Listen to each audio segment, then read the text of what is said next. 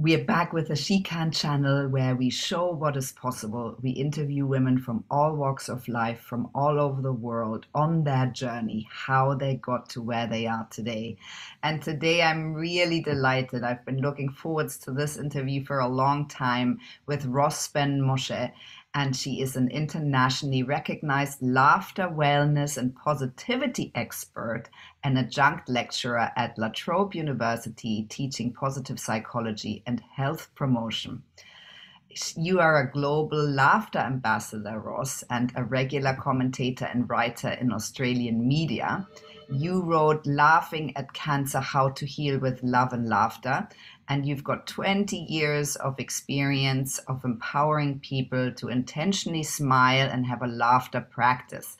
So that is quite an intro, and what a beautiful purpose to have. Tell us a little bit how you got there.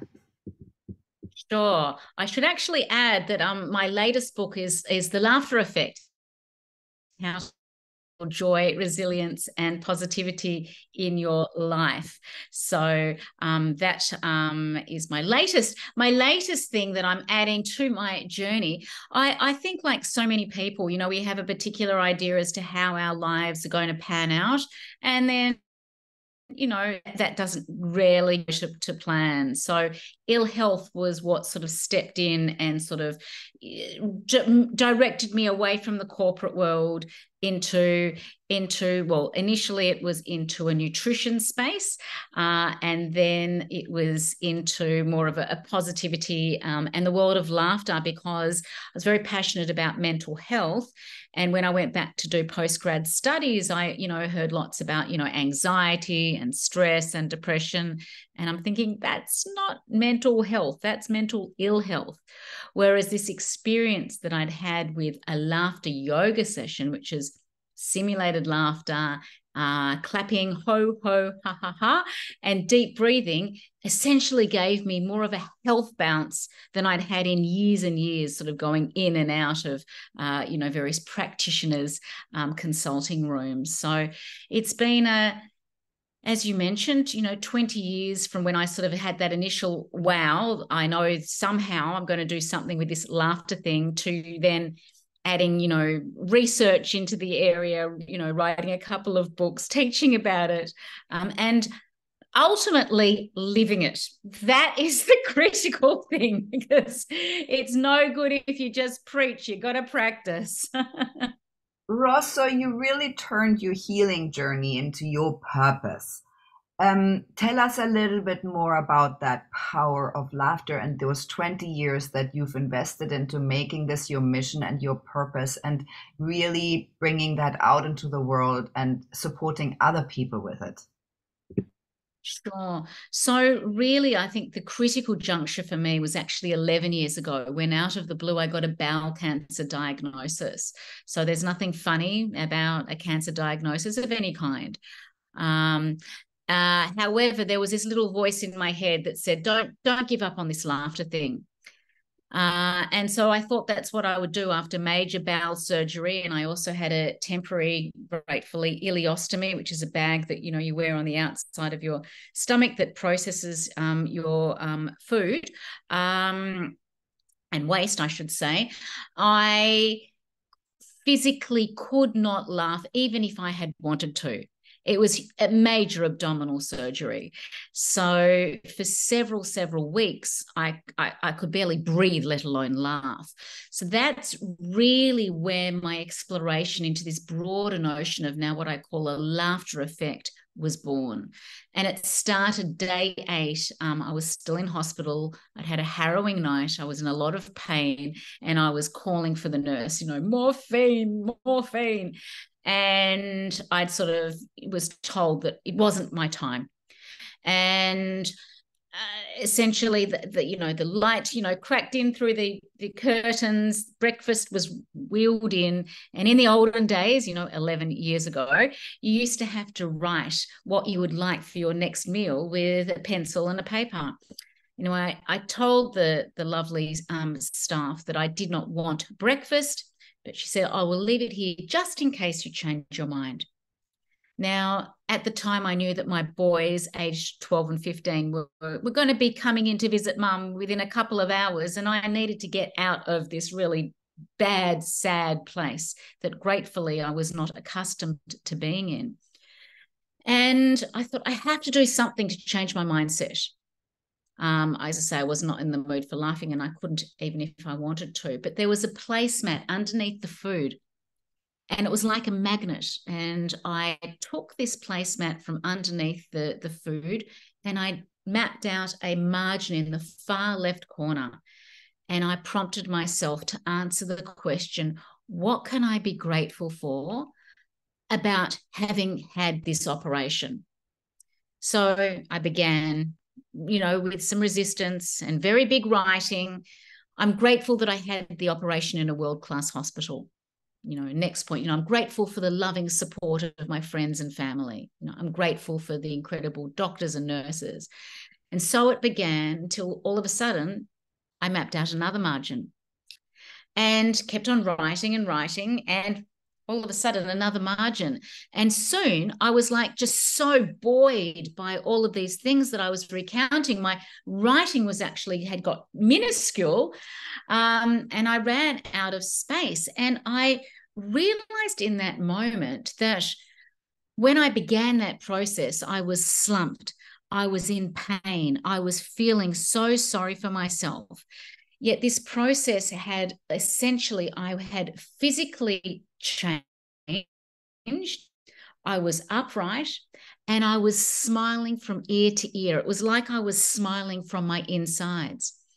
So much so that when the nurse finally came in to administer my morphine, she moved the room because she is going to the wrong patient's room, because this was not the lady who was like haranguing her an hour ago. So that was my first sort of experience of really being able to tap into our body's source of well-being, the endorphin effect, and, my body's natural inner smile to sort of prompt an outer smile. And that really, as I say, was the beginning of a much broader sort of exploration of really tapping into not just ha ha ha laughter, but the energy, the essence of laughter, the essence of joy.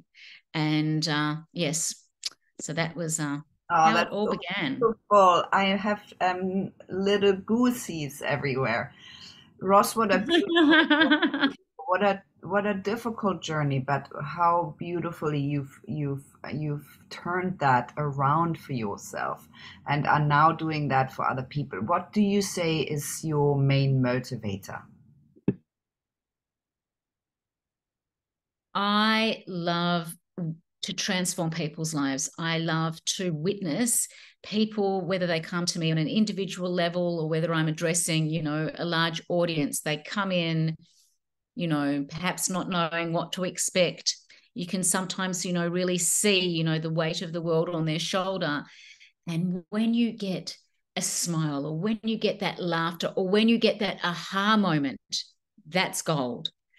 That's what I want. I'm in the business of like you are, transforming lives. And it's not necessarily something that we see at the time, but, I just believe in just putting out that ripple effect that, so much of how we feel is about our mindset. And it's not about thinking it. It's not about feeling it. It's about doing it. It's about doing positivity. If we work it works.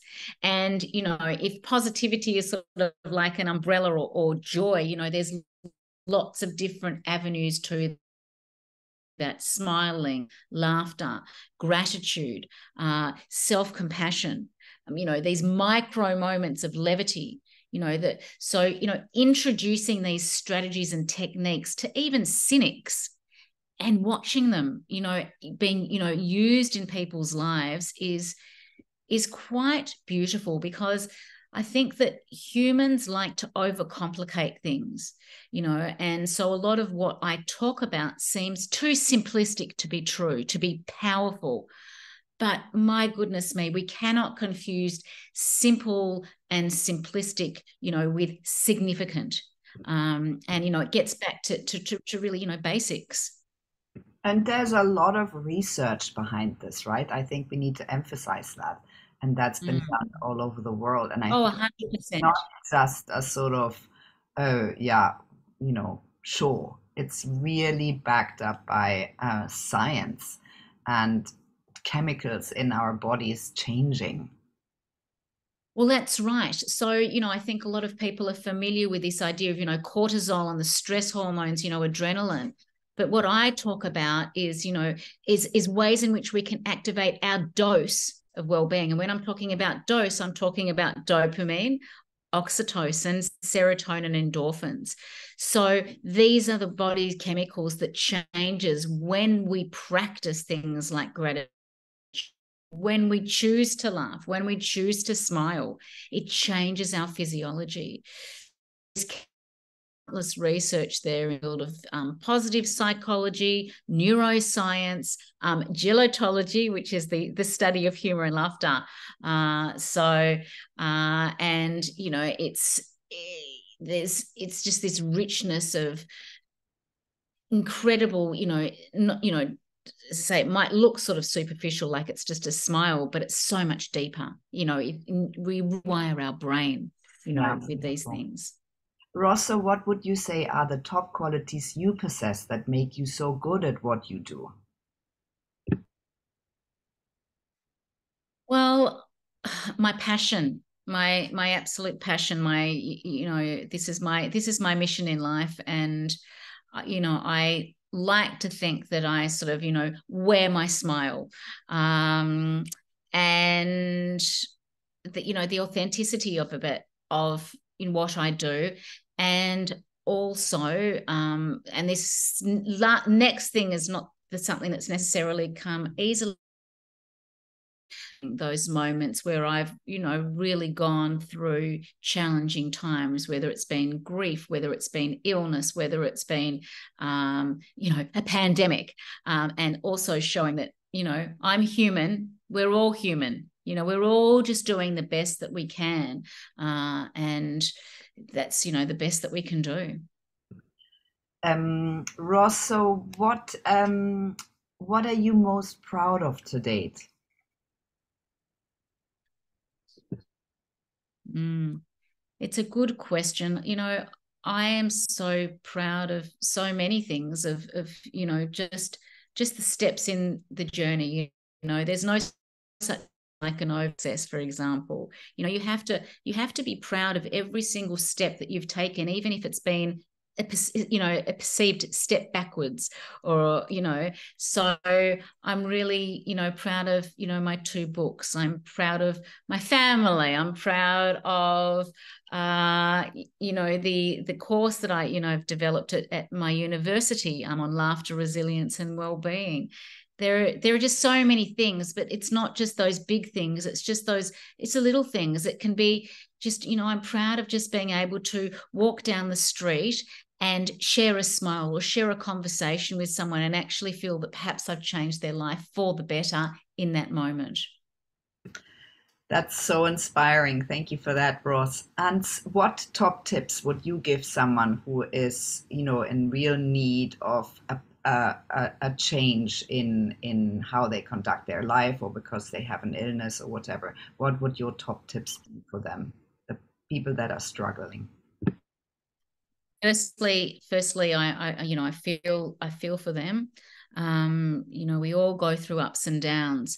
I think we can't leave these feeling good feelings to chance.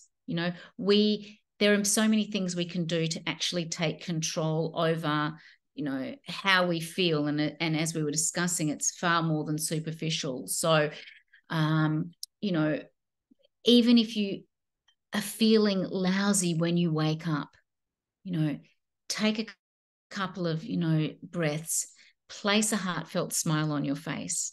And that is a great way of setting the intention of the day to joy.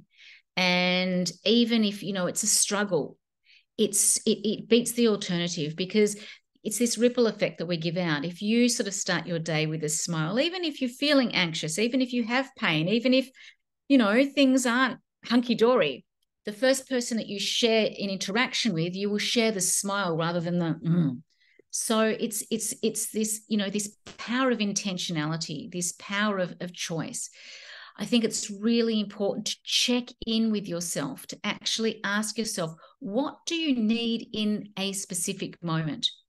Every day is different. Every moment is different. So sometimes you might need to write things out, to journal through the lens of positivity, to journal perhaps through the lens of gratitude or awe or love. How does that change your story? To seek micro moments of what you want, of goodness in your day. If you're going through a challenging time, it's unlikely to be those big things like the overseas trip, the promotion, the grand wedding. It's going to be about the relation, that you might have with a friend, a lovely cup of tea, the sun on your face, the warm water coming out of the shower. Not every day is good, but there is good in every day. And when we have this sort of conscious practice of actually asking yourself, okay, in this moment, what is going well? What can I be grateful for? Or even what can I be future grateful for? Or how could I potentially find the funny in this situation? Or, if you're feeling the weight, of the world on your shoulders, perhaps don't turn on the news. Tune into some comedy, tune into an uplifting podcast, read a book that uplifts you. So there are so many things we can do moment to moment to change our well-being. Thank you so much for these amazing tips, Ros. So, what is in store for you, Ros? What are your plans, goals, or dreams for your future? Well, I've got to do the TED talk. That's a must. Um, another I've got a few more books up my sleeve. Potentially a PhD. I'm not so sure.